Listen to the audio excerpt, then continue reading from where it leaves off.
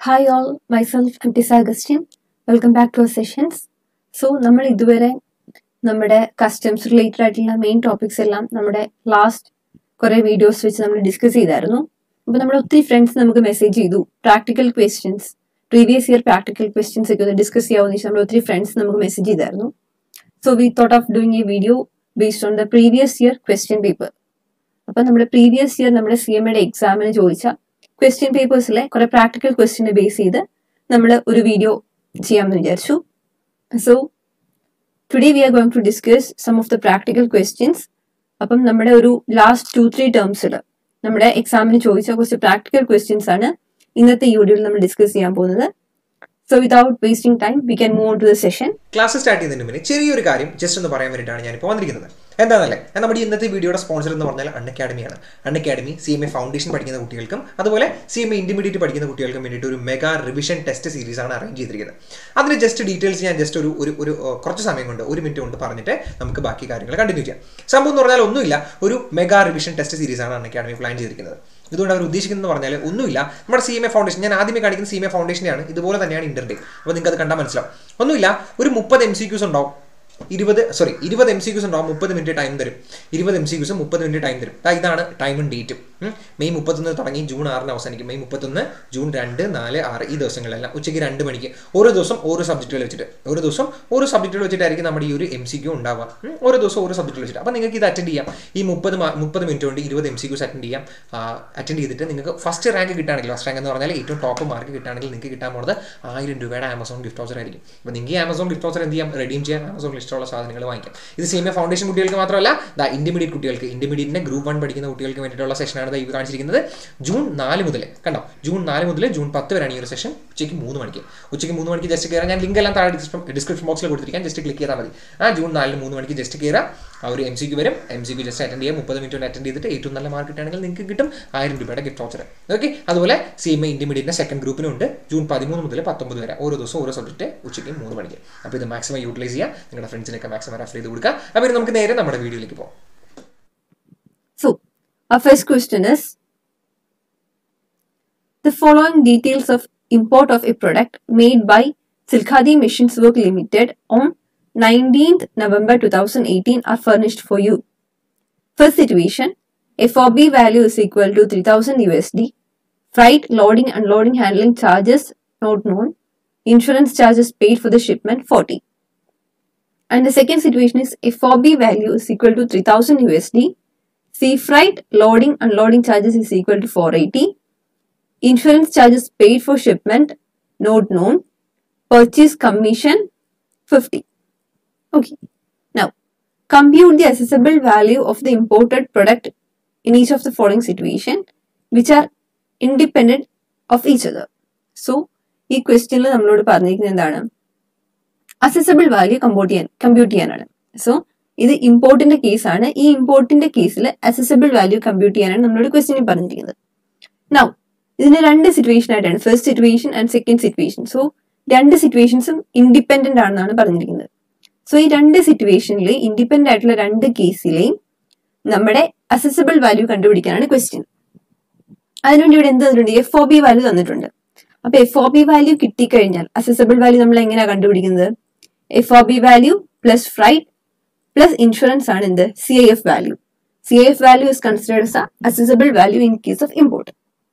So ഈ ക്വസ്റ്റ്യനകത്ത് നമുക്ക് first സിറ്റുവേഷനിലെ case നോക്കാം. Situation 1. Situation 1 FOB value is given in the question is 3000 USD. So FOB value is equal to 3000 USD. Now, freight. Freight in the question is unknown. Freight എത്രയാണെന്ന് അറിയില്ല. നമ്മുടെ ഫ്രൈറ്റിന്റെ കേസിൽ normal treatment എന്താണ്? Air freight ആണെങ്കിൽ നമ്മൾ എന്താണ്? Actual air freight given or 20% of FOB, whichever is lower ആണ് നമ്മൾ എന്ത് ചെയ്യുന്നത്? ഫ്രൈറ്റ് ചാർജ് ആയിട്ട് എടുക്കുന്നത് എയർ ഫ്രൈറ്റിന്റെ കേസിൽ. And if it is in case of sea freight, if actual is given ആ ആക്ച്വൽ വാല്യൂ എടുക്കും ആൻഡ് അല്ലാത്ത കേസിൽ 20% ഓഫ് FOB എടുക്കും. So in this question it's see freight ആണ്, അതുപോലെ തന്നെ നമുക്ക് ആക്ച്വൽ ഫ്രൈറ്റ് തന്നിട്ടുമില്ല. അപ്പം നമുക്ക് ഒറ്റ ഓപ്ഷൻ ഉള്ളൂ, എന്താണ്? Freight will be taken as 20% of FOB. FOB 20% ആയിരിക്കും നമ്മൾ ഫ്രൈറ്റ് ആയിട്ട് എടുക്കുന്നത്. Therefore ഇവിടെ FOB വാല്യൂ എത്രയാണ്? 3000 ആണ്. ഓക്കെ, 3000 ഇൻറ്റു അതിന്റെ 20%. ദാറ്റ് കംസ് ടു 600 ആണ് നമ്മൾ എന്ത് ചെയ്യുന്നത്, നമ്മുടെ ഫ്രൈറ്റ് ആയിട്ട് എടുക്കുന്നത്. ഓക്കെ, ക്ലിയർ ആയോ? Now insurance. ഇൻഷുറൻസ് ക്വസ്റ്റ്യൻ തന്നിട്ടുണ്ടെങ്കിൽ ആ actual value given or else it is 1.125% of FOB value. അതാണ് നമ്മൾ ഇൻഷുറൻസ് ആയിട്ട് എടുക്കേണ്ടത്. സോ ആക്ച്വൽ ഇൻഷുറൻസ് ക്വസ്റ്റ്യൻ തന്നിട്ടുണ്ട്. Therefore it can be taken as the insurance, that is 40. Therefore the CIF value is equal to how much? 3640. Okay, clear ആയോ? നമ്മൾ ഇതെങ്ങനെ compute ചെയ്യുന്നുള്ളത് മനസ്സിലായില്ലേ? FOB വാല്യൂവിന്റെ കൂടെ നമ്മൾ ഫ്രൈറ്റ് ആഡ് ചെയ്തു ആൻഡ് നമ്മൾ ഇൻഷുറൻസ് ആഡ് ചെയ്തു. അപ്പൊ നമുക്ക് CIF വാല്യൂ കിട്ടി. And as freight is not given in the question, we have taken it as the 20% of FOB. Okay, clear ആയില്ലേ? അങ്ങനെയാണെങ്കിൽ നമുക്ക് സെക്കൻഡ് സിറ്റുവേഷനിലേക്ക് പോവാം. സെയിം ക്വസ്റ്റ്യൻ തന്നെ second situation. So FOB value is given in the question, that is 3000 USD. FOB value 3000 USD ആണ്. Now actual freight, ഇത് sea freight ആണ്. Therefore actual freight question തന്നിട്ടുണ്ട്. അപ്പൊ നമ്മൾ എന്താണ്, ആക്ച്വൽ ആണ് എടുക്കുന്നത്. എയർ ഫ്രൈറ്റിന്റെ കേസിൽ മാത്രമാണ് നമ്മൾ actual or 20% of FOB which is lower നോക്കുന്നത്. In case of sea freight ആണെങ്കിൽ if actual is given in the question ആ ആക്ച്വൽ വാല്യൂ എടുക്കും, അല്ലെങ്കിൽ 20% ഓഫ് FOB എടുക്കും. So actual value is given in the question 480. നമ്മൾ എന്താണ്, freight charge എടുക്കുന്നത് 480 ആണ്. Okay, now insurance. ഇൻഷുറൻസ് ക്വസ്റ്റ്യനിൽ തന്നിട്ടില്ല. ഇൻഷുറൻസിന്റെ വാല്യൂ എത്രയാണെന്നുള്ളത് നമുക്ക് ക്വസ്റ്റ്യനിൽ തന്നിട്ടില്ല, അൺനോൺ ആണ്. അപ്പൊ നമ്മൾ എന്ത് ചെയ്യണം, ഈ ഇൻഷുറൻസിന്റെ വാല്യൂ നമ്മൾ കമ്പ്യൂട്ട് ചെയ്യണം. എത്രയാണ്? FOB വാല്യൂ ഇൻറ്റു 1.125% ആണ്. ഓക്കെ, ക്ലിയർ ആയോ? അപ്പം ഇൻഷുറൻസ് ചാർജസ് ക്വസ്റ്റ്യൻ തന്നിട്ടില്ല എന്നുണ്ടെങ്കിൽ it will be taken as 1.125% of our FOB. നമ്മുടെ FOBയുടെ 1.125% ആണ് നമ്മൾ എടുക്കുന്നത്. And it will come around 33.75. Okay, 3000 into 1.125%, it will come to 33.75. So FOB value plus freight plus insurance are the CIF value. Therefore, accessible value will be equal to 3530. It will be rounded as 3540. Okay. Abhi first question clear aayo. First question de 10 case clear aayo. The first case it is given that namukku FOB values vannitunde, insurance vannitunde, namukku freight vannittilla. Appo nammal endu cheyidu 20% of FOB nammal freight aayittu eduthu. And the second question, the second case നമുക്ക് FOB value insurance ചാർജസും തന്നിട്ടുണ്ട്. നമുക്ക് അല്ല, FOB value നമ്മുടെ ഫ്രൈറ്റും തന്നിട്ടുണ്ട്, insurance തന്നിട്ടില്ല. Therefore FOBയുടെ 1.125% നമ്മൾ insurance ആയിട്ട് എടുത്തു. ഇനി ഈ ക്വസ്റ്റ്യനിൽ ഒരു പെർച്ചേസ് കമ്മീഷൻ തന്നിരിക്കുന്നുണ്ടോ? ഈ പെർച്ചേസ് കമ്മീഷൻ 50 നമ്മൾ എടുക്കത്തില്ല. എന്തുകൊണ്ടാന്ന് വെച്ച് കഴിഞ്ഞാൽ നമ്മൾ FOBയുടെ കൂടെ നമ്മൾ all commission except buying commission, buying commission ഒഴിച്ച് ബാക്കി എല്ലാ കമ്മീഷനും നമ്മൾ FOBയുടെ കൂടെ ആഡ് ചെയ്യും. So purchase commission is considered as buying commission. അതുകൊണ്ടാണ് നമ്മൾ എന്ത് ചെയ്യില്ല, ആഡ് ചെയ്യില്ല. So we will add all commission except buying commission. അതുകൊണ്ടാണ് ഈ പർച്ചേസ് കമ്മീഷൻ ഇവിടെ അസസബിൾ വാല്യൂ കണ്ടുപിടിക്കാൻ വേണ്ടി ആഡ് ചെയ്യാത്തത്. ക്ലിയർ ആയോ? So I hope first question is clear for you. അങ്ങനെയാണെങ്കിൽ നമുക്ക് നെക്സ്റ്റ് ക്വസ്റ്റ്യനിലേക്ക് പോവാം. Next question is, Miss A Limited, a unit of 100% EOU located in Chennai, sold goods to Miss A Limited located in Mumbai for rupees 20 lakhs. If Miss X Limited, being an EOU, imported these goods exempted from basic customs duty at rate 10% and IGST at rate 12% is applicable. Find the total GST liable to be paid by X Limited and how much input tax credit Miss A Limited can avail. Okay. So, ഈ question എന്താണ് പറയുന്നത്? X limit sold goods to A limited four 20 lakhs. അപ്പം നമുക്കിവിടെ accessible value തന്നിട്ടുണ്ട്. എത്രയാണ്? 20 lakhs ആണ്. 20 lakhsന്റെ goods നമ്മൾ cell ചെയ്തു. And basic customs duty at rate 10% and IGST at rate 12% is leviable. The question ചോദിച്ചിരിക്കുന്നത് എക്സ് ലിമിറ്റഡ് GST liability എത്ര പേ ചെയ്യണം, അതുപോലെ തന്നെ how much is the input tax credit that A limited can avail. അപ്പം A limited avail ചെയ്യാൻ പറ്റുന്ന ITC എത്രയാണ്? Okay. Now, in this question, the assessable value is given in the question is 20 lakh rupees. 20 lakh rupees are in the number assessable value. So therefore the assessable value is equal to 20 lakh rupees are number assessable value.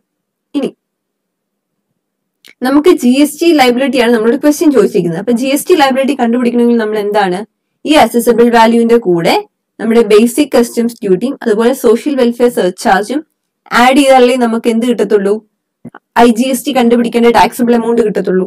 So അതിന് നമ്മൾ എന്ത് ചെയ്യണം, basic customs duty നമ്മൾ കണ്ടുപിടിക്കണം. എത്രയാണ്? 10% ആണ് basic customs ഡ്യൂട്ടിയുടെ amount പറഞ്ഞത്. That is basic customs duty നമ്മൾ ചാർജ് ചെയ്യുന്നത് എപ്പോഴും എന്തേലാണ്,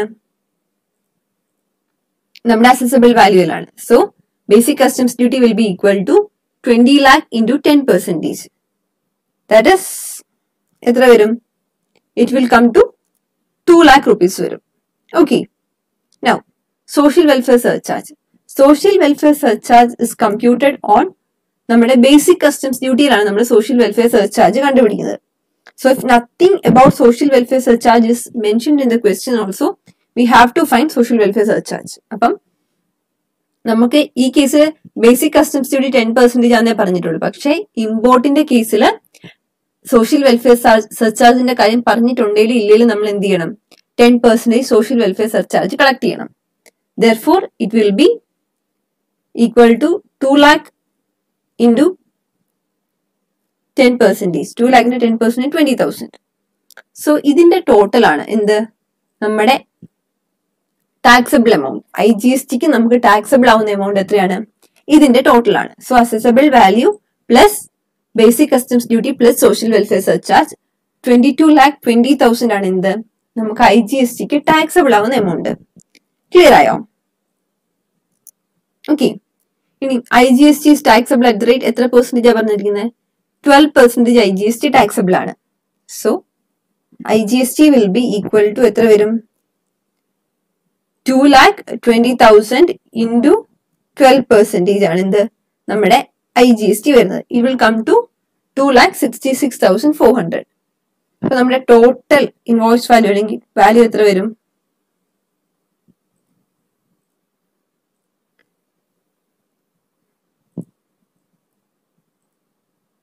ഓക്കെ. അപ്പൊ നമ്മുടെ ടോട്ടൽ വാല്യൂ 24,86,400 rupees വരും. ഓക്കെ. അപ്പം എക്സ് ലിമിറ്റഡിന്റെ GST ലയബിലിറ്റി എത്രയാണ്? It will come to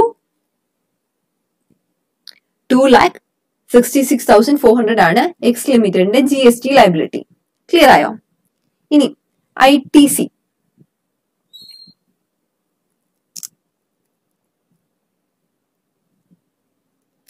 GST liability of X Limited എത്ര വരും? It will be 2,66,400 വരും. And ITC എത്രയാണ്? A ലിമിറ്റഡിന് ക്ലെയിം ചെയ്യാൻ പറ്റുന്ന ITC എത്രയായിരിക്കും? ഇവരെത്രയാണോ GST അടച്ചത് ആ എമൗണ്ടിലേ നമുക്ക് ക്ലെയിം ചെയ്യാൻ പറ്റത്തുള്ളൂ. So ITC claimable will be 2,66,400. അപ്പം X Limited എത്രയാണോ GST ക്ലെയിം അടയ്ക്കുന്നത് ആ എമൗണ്ട് ആയിരിക്കും നമുക്ക് എന്ത് ചെയ്യാൻ പറ്റുന്നത്? ITC ക്ലെയിം ചെയ്യാൻ പറ്റുന്നത്. Okay, and it should be noted that input tax credit is only available on GST portion. നമ്മുടെ കസ്റ്റംസിൽ നമ്മൾ അടച്ച ടാക്സിന് നമുക്ക് എന്ത് കിട്ടില്ല? ITC ക്ലെയിം ചെയ്യാൻ പറ്റില്ല. ഓൺലി നമ്മൾ അടച്ച ഈ ഒരു GST പോർഷൻ, അതായത് 2,66,400 മാത്രമേ നമുക്ക് ITC ക്ലെയിം ചെയ്യാൻ പറ്റത്തുള്ളൂ. ഓക്കെ. അപ്പൊ ഈ ക്വസ്റ്റ്യന്റെ ആൻസർ ക്ലിയർ ആയോ? അങ്ങനെ നമുക്ക് നെക്സ്റ്റ് ക്വസ്റ്റ്യനിലേക്ക് പോവാം. Next question is that Miss Pavitra, an importer, has furnished the following information relating to goods imported by her in March 2019. അപ്പം മാർച്ച് 2019 പുള്ളിക്കാരി ഇമ്പോർട്ട് ചെയ്ത ഗുഡ്സിന്റെ ഡീറ്റെയിൽസ് ആണ് തന്നിരിക്കുന്നത്. The goods is cleared from Chennai port on 22/3/2019. അപ്പം 22nd March 2019 പോർട്ടിൽ നിന്ന് goods clear ചെയ്തു. Goods were sent for warehousing by submitting bill of entry and other documents. അപ്പം ബിൽ ഓഫ് എൻട്രി കൊടുത്തിട്ട് നമ്മൾ ഈ ഗുഡ്സിനെ പോർട്ടിൽ നിന്ന് ക്ലിയർ ചെയ്ത് എങ്ങോട്ടാ വെയർഹൗസിലേക്കാണ് ഷിഫ്റ്റ് ചെയ്തിരിക്കുന്നത്. FOB value of goods is €20,000. 20,000 euro ആണ് FOB value. Rate of exchange is 70 and rate of customs duty on this date was 12%. അപ്പം നമ്മൾ പോർട്ടിൽ നിന്ന് ക്ലിയർ ചെയ്ത ദിവസം, അതായത് വെയർഹൗസിന് വേണ്ടി നമ്മൾ സെൻഡ് ചെയ്ത ദിവസത്തെ എക്സ്ചേഞ്ച് റേറ്റും റേറ്റ് ഓഫ് ഡ്യൂട്ടിയാണ് തന്നിരിക്കുന്നത്. Now, goods were cleared from warehouse for home consumption on 20th April 2019. 20th April 2019 ആണ് നമ്മൾ എന്ത് ചെയ്ത് വെയർഹൗസിൽ നിന്ന് ഹോം കൺസംഷന് വേണ്ടി ക്ലിയർ ചെയ്തത്. The rate of exchange on this date was 71 and basic customs duty is 10%. IGST is applicable at 12%. Social welfare surcharge may be taken as 10%.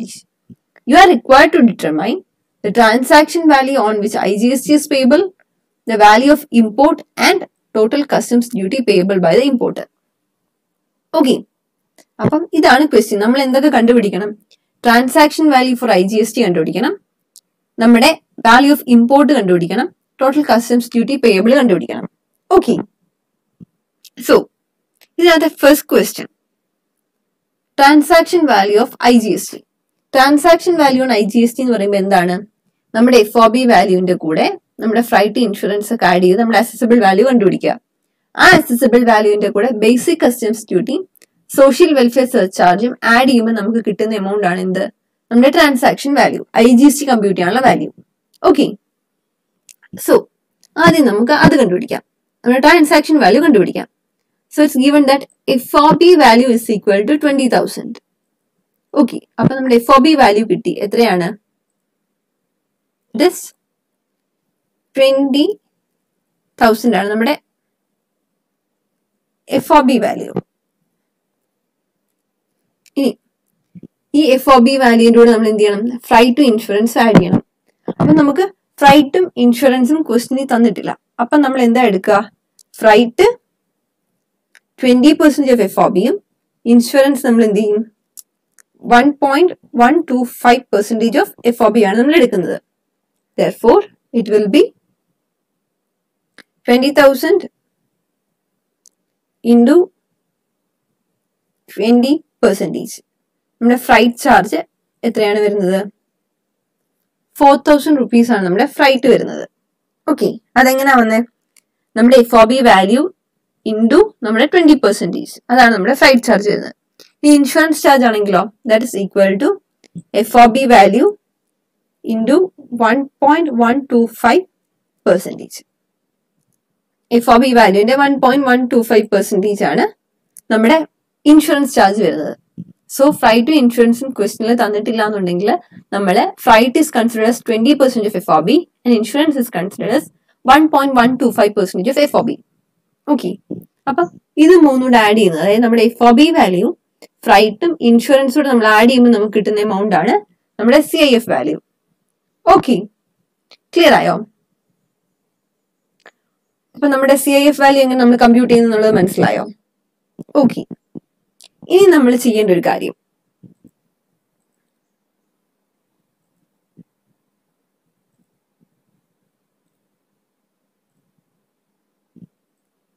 Okay, അപ്പൊ നമ്മുടെ CIF value നമുക്കിപ്പം കിട്ടിയിരിക്കുന്നത് എന്തിനാണ്?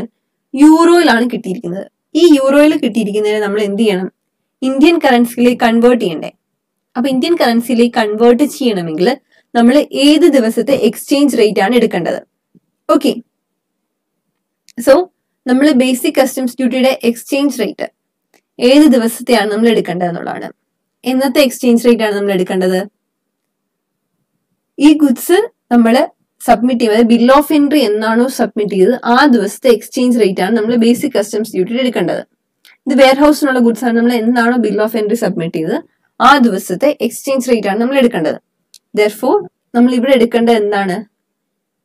70 exchange rate on submission of bill of entry, that is 22 March 2019 exchange rate ആണ് നമ്മൾ എടുക്കേണ്ടത്. ഇവിടെ നമുക്ക് 2 ദിവസം തന്നിട്ടുണ്ട്, ഹോം കൺസംഷന് വേണ്ടി ക്ലിയർ ചെയ്ത ദിവസത്തെയും അതുപോലെ തന്നെ എന്നാണോ നമ്മൾ ബിൽ ഓഫ് എൻട്രി സബ്മിറ്റ് ചെയ്ത് ആ ദിവസത്തെയും തന്നിട്ടുണ്ട്. ഇതില് എന്നാണോ ബിൽ ഓഫ് എൻട്രി സബ്മിറ്റ് ചെയ്തത്, അതായത് 23rd March 2019 ആ ദിവസത്തെ എക്സ്ചേഞ്ച് റേറ്റ് ആണ് നമ്മൾ എടുക്കേണ്ടത്. That is 70 rupees. Therefore it will be equal to 24,225 euro into 70 rupees. Okay, അതാണ് എന്ത് നമ്മുടെ CF വാല്യൂവിന്റെ കൺവേർട്ടഡ് വാല്യൂ.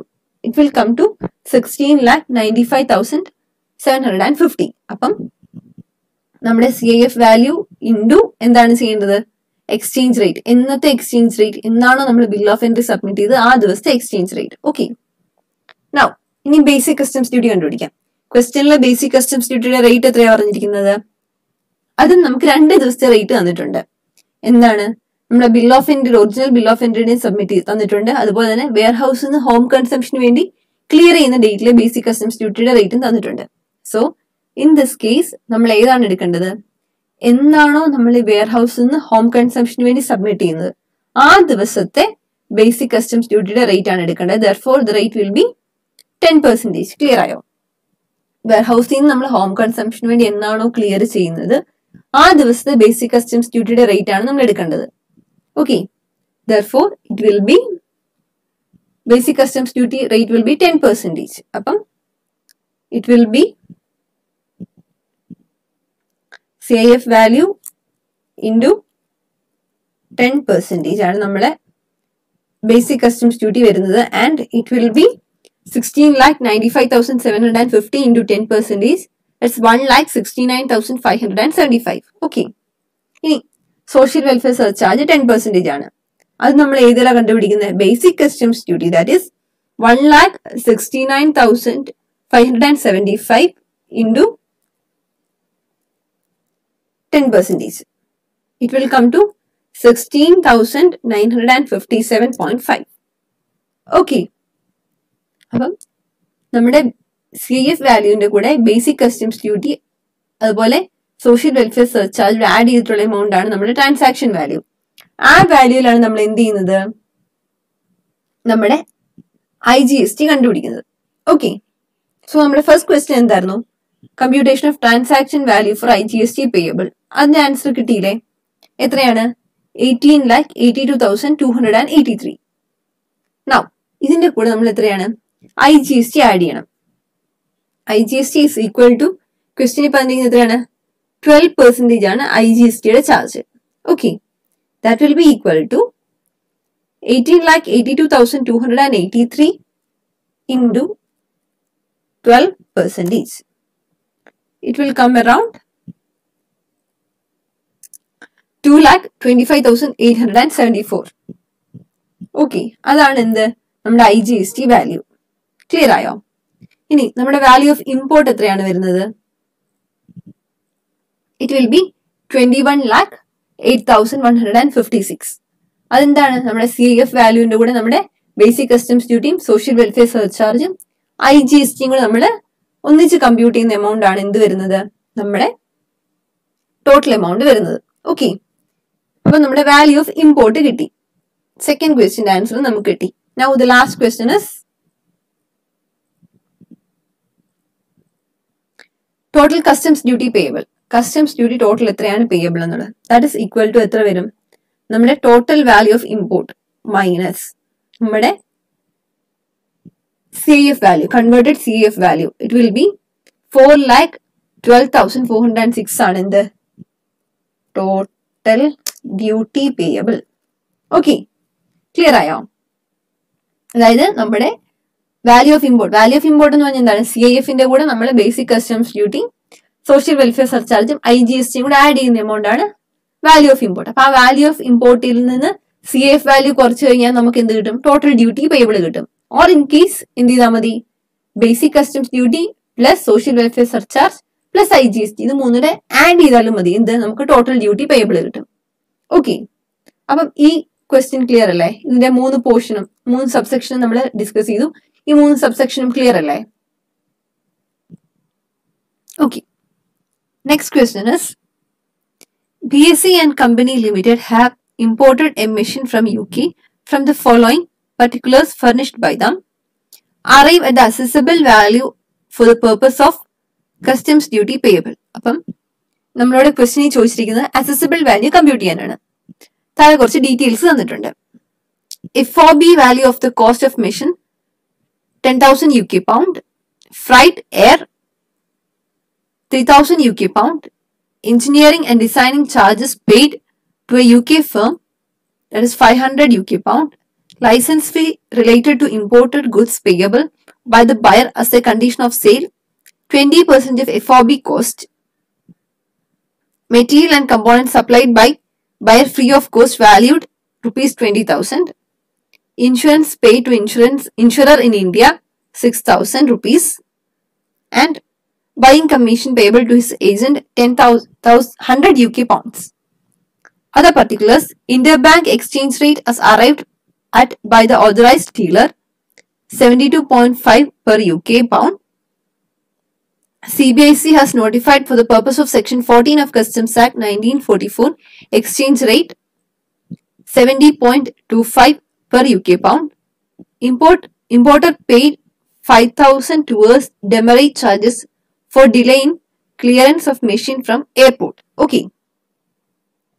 So, ഇത്രയാണ് ക്വസ്റ്റ്യനിൽ ഡീറ്റെയിൽ ആയിട്ട് പറഞ്ഞിരിക്കുന്നത്. And make assumptions as required. Okay, നമുക്ക് വേണ്ട അസംഷൻസ് എടുക്കാമെന്ന് പറഞ്ഞിട്ടുണ്ട്. അപ്പം ഇവിടെ നമ്മളുള്ള ക്വസ്റ്റ്യൻ എന്താണ്? Accessible value കണ്ടുപിടിക്കാനുള്ളതാണ് question. നമുക്ക് എന്തൊക്കെ ഡീറ്റെയിൽസ് തന്നിട്ടുണ്ട്? FOB കോസ്റ്റ് തന്നിട്ടുണ്ട്, ഫ്രൈറ്റ് തന്നിട്ടുണ്ട്, ഇൻഷുറൻസ് തന്നിട്ടുണ്ട്, കുറച്ച് എക്സ്ട്രാ എക്സ്പെൻസുകൾ തന്നിട്ടുണ്ട്. ആൻഡ് നമ്മുടെ എക്സ്ചേഞ്ച് റേറ്റ്, അതായത് നമുക്ക് ക്വസ്റ്റ്യൻ തന്നെ UK പൗണ്ടിലാണ്. ആ UK പൗണ്ടിലെ ബാങ്കിന്റെ എക്സ്ചേഞ്ച് റേറ്റും CBICയുടെ എക്സ്ചേഞ്ച് റേറ്റും തന്നിട്ടുണ്ട്. പിന്നെ ഒരു ഡെമറേജ് ചാർജസും തന്നിട്ടുണ്ട്. ഓക്കെ, ഇതിൽ നിന്ന് നമ്മൾ എന്ത് ചെയ്യണം? അസസബിൾ വാല്യൂ കണ്ടുപിടിക്കണം. So first thing is that നമുക്ക് FOB കോസ്റ്റ് ആണ് തന്നിരിക്കുന്നത്. ഓക്കെ, FOB കോസ്റ്റ് തരുമ്പം ഇതിൽ നിന്ന് നമ്മൾ എന്ത് ചെയ്യണം? FOB as per കസ്റ്റംസ് നമ്മൾ കണ്ടുപിടിക്കണം. ഓക്കെ, അപ്പൊ FOB as per കസ്റ്റംസ് നമ്മൾ കണ്ടുപിടിക്കണമെങ്കിൽ നമ്മൾ FOB കോസ്റ്റിന്റെ കൂടെ എന്തൊക്കെ ആഡ് ചെയ്യണം? നമ്മൾ ഓൾറെഡി പഠിച്ചായിരുന്നു. നമ്മുടെ എഞ്ചിനീയറിംഗ് അല്ലെങ്കിൽ ഡിസൈൻ ചാർജസ് പേ ഔട്ട്സൈഡ് ഇന്ത്യ, അതുപോലെ നമ്മുടെ licence or royalty fees, material consumption, ഇതൊക്കെ നമ്മൾ എന്ത് ചെയ്യും? ആഡ് ചെയ്യും. ഇഫ് നോട്ട് ഇൻക്ലൂഡഡ്, നമ്മുടെ FOB കോസ്റ്റിനകത്തൊന്നും ഇൻക്ലൂഡ് ചെയ്തിട്ടില്ലെങ്കിൽ നമ്മൾ ഇതൊക്കെ ആഡ് ചെയ്തിട്ട് നമുക്ക് കിട്ടുന്ന വാല്യൂ ആയിരിക്കും FOB as per customs. Okay, അപ്പൊ ഈ ക്വസ്റ്റിനകത്ത് നമുക്ക് FOB as per കോസ്റ്റ് ആണ് തന്നിരിക്കുന്നത്. ഇതിൽ നിന്ന് നമ്മൾ FOB as per കസ്റ്റംസ് കണ്ടുപിടിക്കണം. Now FOB as per cost എത്രയാണ് തന്നിരിക്കുന്നത്? ഇറ്റ് ഇസ് 10,000 UK പൗണ്ട് ആണ് തന്നിരിക്കുന്നത്.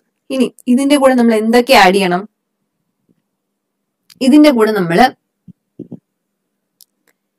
Engineering and design charges paid in UK. അപ്പം നമ്മൾ ഓൾറെഡി പഠിച്ചിട്ടുണ്ട് engineering or designing charges paid outside India. Incurred outside India ആണെങ്കിൽ നമ്മൾ എന്ത് ചെയ്യാം? അതിനെ നമ്മൾ ആഡ് ബാക്ക് ചെയ്യണം. So it is 500 UK pound. അപ്പൊ നമ്മൾ ഓൾറെഡി ഇത് ഇൻകർ ചെയ്തിരിക്കുന്നത് UK-യിലാണ്. അപ്പം ഔട്ട്സൈഡ് ഇന്ത്യ ആണ്. അതുകൊണ്ട് നമ്മൾ എന്ത് ചെയ്യണം? ആ എമൗണ്ട് നമ്മൾ ആഡ് ചെയ്യണം. Now licence or royalty fee paid. അപ്പൊ ലൈസൻസ് ഫീ ഇവിടെ ക്വസ്റ്റ്യൻ തന്നിട്ടുണ്ട്. അതുകൊണ്ട് തന്നെ licence fee or royalty paid നമ്മൾ എന്ത് ചെയ്യണം? ഇതിന്റെ കൂടെ ആഡ് ബാക്ക് ചെയ്യണം. ദാറ്റ് ഇസ് 20% ഓഫ് FOB എന്നാണ് പറയുന്നത്. അപ്പൊ FOB എത്രയാണ്? 10,000 ആണ്. അതിന് 20% എന്ന് പറയുമ്പോൾ എത്ര വരും? 10,000 into 20%, ദാറ്റ് ഇസ് 2,000 rupees വരും. ഓക്കെ, ഇനി നമ്മൾ add ബാക്കിന്റെ material supplied by buyer free of cost. അപ്പം ആരാണോ ഗുഡ്സ് ബൈ ചെയ്യുന്നത് ആ വ്യക്തി തന്നെ അതിനുള്ള മെറ്റീരിയൽ ഫ്രീ ഓഫ് കോസ്റ്റ് അയച്ചു കൊടുത്തിട്ടുണ്ടെങ്കിൽ അത് നമ്മൾ ആഡ് ബാക്ക് ചെയ്യണമെന്ന് പറഞ്ഞു. പക്ഷെ ഇവിടെ കണ്ടോ, ആ മെറ്റീരിയൽ എമൗണ്ട് തന്നിരിക്കുന്ന എത്രയിലാണ്? ഇന്ത്യൻ കറൻസിയിലാണ്, 20,000-ലാണ്. അപ്പൊ നമ്മൾ എന്ത് ചെയ്യണം? അതിനു മുന്നേ ഈ UK പൗണ്ടിൽ കിടക്കുന്ന എമൗണ്ട്സിന് നമ്മൾ എന്ത് ചെയ്യണം? കൺവേർട്ട് ചെയ്യണം. അപ്പൊ ഇതിന്റെ ടോട്ടൽ എത്രയാണ് വരുന്നത്? It will be 12,500 UK pound ആണ് വരുന്നത്. ഈ UK പൗണ്ടിനെ നമ്മൾ എന്ത് ചെയ്യണം? ഇന്ത്യൻ റുപ്പിയിലേക്ക് കൺവേർട്ട് ചെയ്യണം. ഇന്ത്യൻ റുപ്പിയിലേക്ക് കൺവേർട്ട് ചെയ്യാൻ നമുക്ക് എന്ത് തന്നിട്ടുണ്ട്? ഇന്റർ ബാങ്ക് എക്സ്ചേഞ്ച് റേറ്റും തന്നിട്ടുണ്ട്, CBIC എക്സ്ചേഞ്ച് റേറ്റും തന്നിട്ടുണ്ട്. നമ്മൾ ഓൾറെഡി പഠിച്ചിട്ടുണ്ട് CBICയുടെ എക്സ്ചേഞ്ച് റേറ്റ് മാത്രമേ നമ്മൾ എടുക്കാവുള്ളൂ. So therefore the exchange rate will be 70.25 25 ആയിരിക്കും നമ്മൾ എക്സ്ചേഞ്ച് റേറ്റ് ആയിട്ട് എടുക്കുന്നത്. ദാറ്റ് ഈസ് ഈക്വൽ ടു എത്രയാണ്? That's equal to 12,500 UK pound into 70.25 ആയിരിക്കും നമ്മുടെ കൺവേർഷൻ റേറ്റ്. ഓക്കെ, ക്ലിയർ ആയോ? It will be equal to 8,78,125 rupee ആയി. ഇനി ഇതിന്റെ കൂടെ നമ്മൾ എന്ത് ചെയ്യണം? നമുക്ക് ബയർ ഫ്രീ ഓഫ് കോസ്റ്റ് അയച്ചു തന്ന മെറ്റീരിയലിന്റെ വാല്യൂ, ആ വാല്യൂ നമ്മൾ ആഡ് ചെയ്യണം. That will be 20,000 rupees.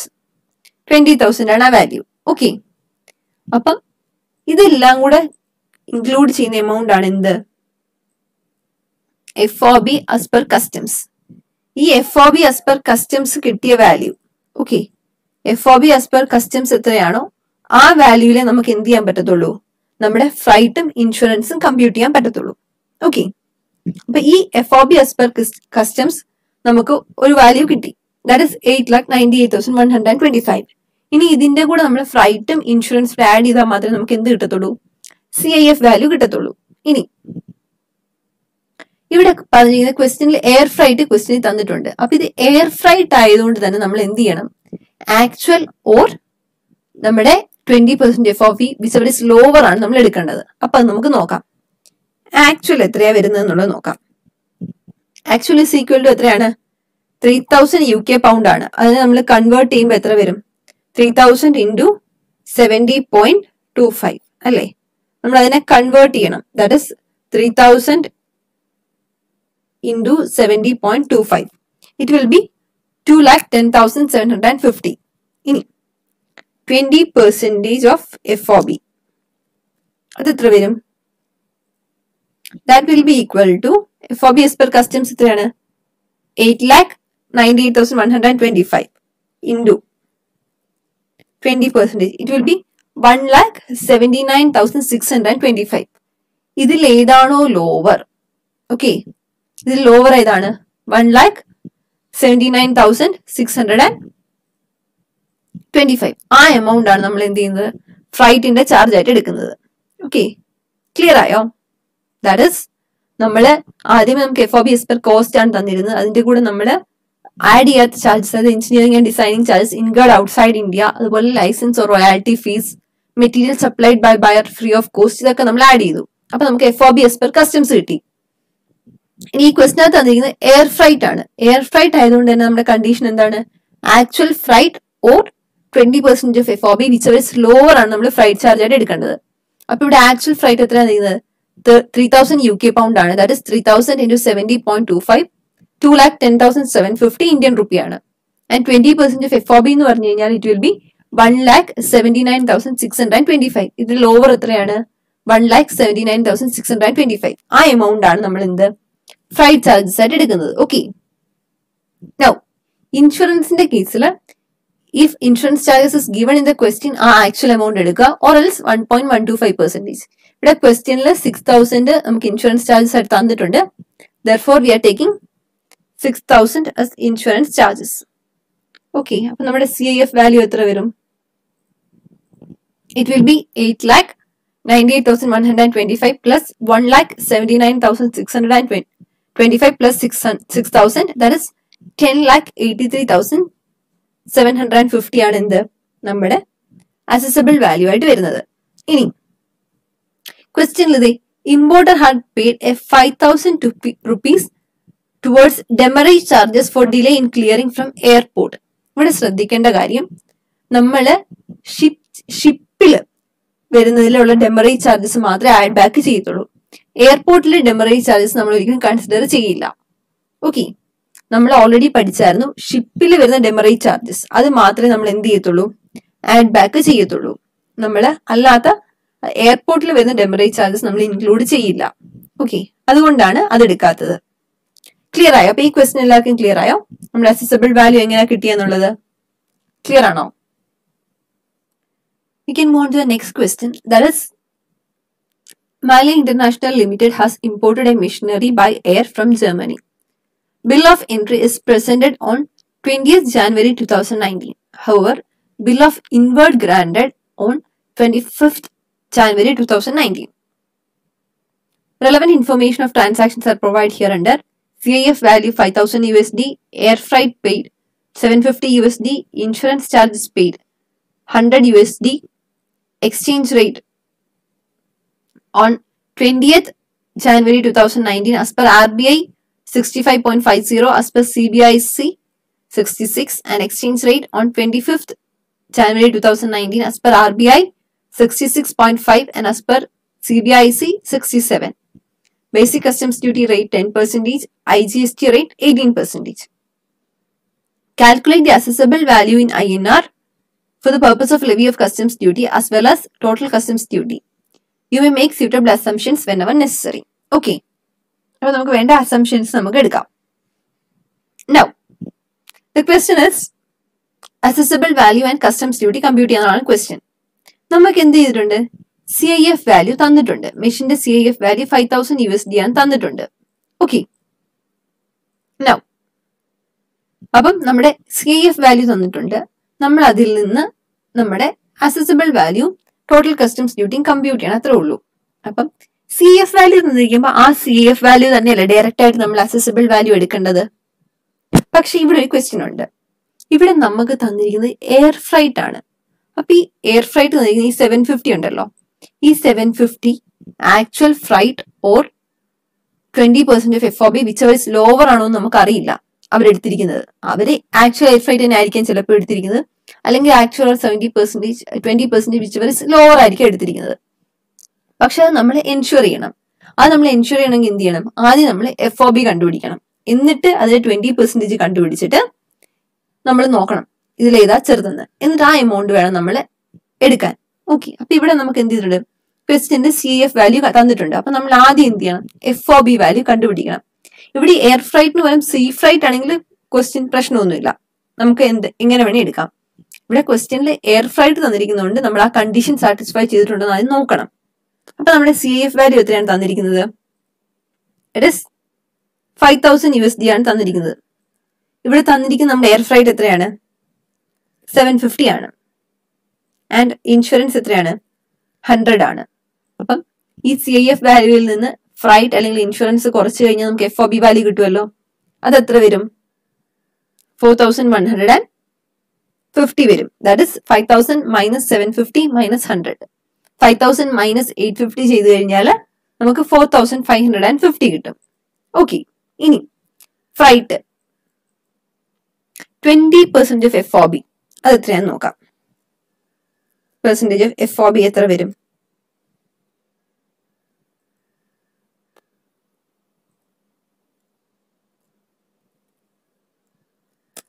It is 830 and actual എത്രയാണ് തന്നിരിക്കുന്നത്? Actual freight 750. ഇതിലെ ലോവർ എത്രയാണ്? 750 ആണ്. ഫ്രൈറ്റ് 20% 830 ആണ്, ലോവർ 750 ആണ്. അപ്പൊ നമ്മൾ ആക്ച്വലി എടുക്കേണ്ടത് എത്ര തന്നെയാണ്? 750 തന്നെയാണ്. ഓക്കെ, ക്ലിയർ ആയോ? 750 തന്നെയാണ് നമ്മൾ എടുക്കേണ്ടത്. ആൻഡ് ഇൻഷുറൻസ് അത് ക്വസ്റ്റ്യനിൽ തന്നിരിക്കുന്നത് നമുക്ക് ഡയറക്റ്റ് എടുക്കാം. അവിടെ നമ്മൾ 1.125 നോക്കണ്ട, ആക്ച്വലി ക്വസ്റ്റ്യനിൽ തന്നിട്ടുണ്ട്, അത് നമുക്ക് ഡയറക്റ്റ് എടുക്കാം. ഓക്കെ. അപ്പൊ നമ്മുടെ CF വാല്യൂ എത്ര വരും? 5000 തന്നെ വരും. ഇത് നമ്മൾ ജസ്റ്റ് ഒരു കൺഫർമേഷൻ വേണ്ടി ചെയ്തതാ. ഇൻ കേസ് ഈ 20% ഓഫ് FOB ആക്ച്വലി 750 തന്നെ, 20% ഓഫ് FOB 730 ആയിരുന്നെന്ന് വിചാരിക്കുക. ആ കേസിൽ എന്താണ്? 730 ആണ് ശരിക്കും നമ്മൾ ആഡ് ബാക്ക് ചെയ്യേണ്ടത്. അപ്പൊ നമ്മുടെ CF വാല്യൂ വ്യത്യാസം വരും. അപ്പൊ അങ്ങനെ ഡിഫറൻസ് ഉണ്ട്. ഈ ക്വസ്റ്റിന് ഡിഫറൻസ് ഇല്ലാത്തതുകൊണ്ട് കുഴപ്പമില്ല. ഇൻ കേസ് അങ്ങനെ ഡിഫറൻസ് ഉണ്ടെങ്കിൽ നമ്മുടെ അസസബിൾ വാല്യൂ ഡിഫറൻസ് വരും. അപ്പൊ അത് കൺഫേം ചെയ്യാൻ വേണ്ടിയാണ് നമ്മൾ എന്ത് ചെയ്യുന്നത്? റിവേഴ്സ് വർക്ക് ചെയ്ത് FOB കണ്ടുപിടിച്ചിട്ട് നമ്മൾ ചെയ്യുന്നത്. സോ ഇങ്ങനെ ക്വസ്റ്റ്യൻ കിട്ടിക്കഴിഞ്ഞാൽ CF value of machine direct എടുക്കരുത്. ക്വസ്റ്റ്യൻ തന്നിട്ടുണ്ടെങ്കിൽ എടുക്കരുത്. എന്ത് ചെയ്യണം? ഒന്ന് ക്രോസ് ചെക്ക് ചെയ്ത് നോക്കുക. എയർ ഫ്രൈറ്റാ തന്നിരിക്കുന്നതെങ്കിൽ ഇതുപോലെ ഒന്ന് റിവേഴ്സ് വർക്ക് ചെയ്ത് നോക്കുക. ഓക്കെ. അപ്പൊ നമ്മുടെ CF വാല്യൂ എത്ര കിട്ടി? 5000 കിട്ടി. ഇത്രയും ക്ലിയർ അല്ലേ? ഇനി ഈ 5000 കിടക്കുന്നത് എന്താണ്? US ഡോളറിലാണ്. അപ്പൊ ഈ US ഡോളറിൽ കിടക്കുന്ന സാധനത്തെ നമുക്ക് എന്ത് ചെയ്യണം? ഇന്ത്യൻ റുപ്പിയിലേക്ക് കൺവേർട്ട് ചെയ്യണം. ഓക്കെ. നമ്മൾ എങ്ങനെ ഇന്ത്യൻ റുപ്പിയിലേക്ക് കണ്ടുപിടിക്കും? ഏത് ദിവസത്തെ എക്സ്ചേഞ്ച് റേറ്റ് ആണ് നമ്മൾ എടുക്കേണ്ടത്? നമ്മൾ എടുക്കുന്ന എക്സ്ചേഞ്ച് റേറ്റ് ഏത് ദിവസത്തെ ആയിരിക്കണം നമ്മൾ എക്സ്ചേഞ്ച് റേറ്റ് നമ്മൾ എടുക്കേണ്ടത്? നമ്മൾ എടുക്കുന്നത് എപ്പോഴും എന്താണ്? First bill of entry. നമ്മുടെ ബിൽ ഓഫ് എൻട്രി എന്നാണോ സബ്മിറ്റ് ചെയ്തത്, ദാറ്റ് ഇസ് 20th January 2019, ആ ദിവസത്തെ ബിൽ ഓഫ് എൻട്രി സബ്മിറ്റ് ചെയ്ത ദിവസത്തെ എക്സ്ചേഞ്ച് റേറ്റ് ആണ് എടുക്കുന്നത്. അതും എന്ത്? CBIC നോട്ടിഫൈ ചെയ്ത എക്സ്ചേഞ്ച് റേറ്റ്. അപ്പൊ എന്താണ്? 20th January 2019 എന്നാണ് നമ്മൾ ബിൽ ഓഫ് എൻട്രി സബ്മിറ്റ് ചെയ്തത്. ആ ദിവസത്തെ എക്സ്ചേഞ്ച് റേറ്റ് ആണ് നമ്മൾ എടുക്കേണ്ടത്. അതും എന്താണ്? CBIC നോട്ടിഫൈ ചെയ്ത എക്സ്ചേഞ്ച് റേറ്റ്. അപ്പൊ അത് എത്ര വരും? 66 വരും. അപ്പം നമ്മൾ 5000 കൺവേർട്ട് ചെയ്യേണ്ടത് എത്രയാണ്? 66 വെച്ചാണ്. That is equal to 5000 into 66. It will be 3,30,000. Okay, clear ആയി? അപ്പൊ നമ്മുടെ കൺവേർട്ട് വാല്യൂ എത്ര വരും? 3,30,000 വരും. ഇനി അതിന്റെ കൂടെ നമ്മൾ എന്ത് ചെയ്യണം? Basic customs ഡ്യൂട്ടിയും social welfare സർചാർജും add ചെയ്യണം. ബേസിക് കസ്റ്റംസ് ഡ്യൂട്ടിയുടെ റേറ്റ് നമുക്ക് ക്വസ്റ്റ്യനിൽ തന്നിട്ടുണ്ട്, ഡയറക്റ്റ് 10% തന്നിട്ടുണ്ട്. ഇല്ലെങ്കിൽ നമുക്ക് എന്ത് ചെയ്യണം? Bill of entry or entry inward which ever is later, ഏതാണോ രണ്ടാമത് സംഭവിക്കുന്നത് ആ ദിവസത്തെ ബേസിക് കസ്റ്റംസ് ഡ്യൂട്ടിയുടെ റേറ്റ് ആയിരിക്കും നമ്മൾ എടുക്കുന്നത്. ഇവിടെ ഡയറക്റ്റ് ക്വസ്റ്റിന് 10% തന്നിരിക്കുന്നതുകൊണ്ട് നമ്മൾ ഡയറക്റ്റ് ആ 10% തന്നെ എടുക്കുവാണ്. That is 3,30,000 into 10%, that is 33,000. Okay, ഈ 3,30,000ന്റെ 10% ആണ് നമ്മൾ എടുക്കുന്നത്.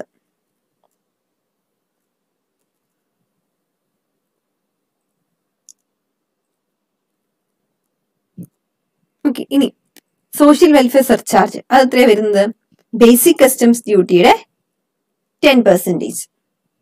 That will be 3,300 rupees. അപ്പൊ ഇതിന്റെ ടോട്ടലാണ് എന്ത് വരുന്നത്? നമ്മുടെ വാല്യൂ ഫോർ GST വരുന്നത്. ആ വാല്യൂ ദാറ്റ് ഈസ് 3,66,300 നമ്മൾ എന്ത് ചെയ്യുന്നത്? GST കമ്പ്യൂട്ട് ചെയ്യുന്നത്. It will be 18%.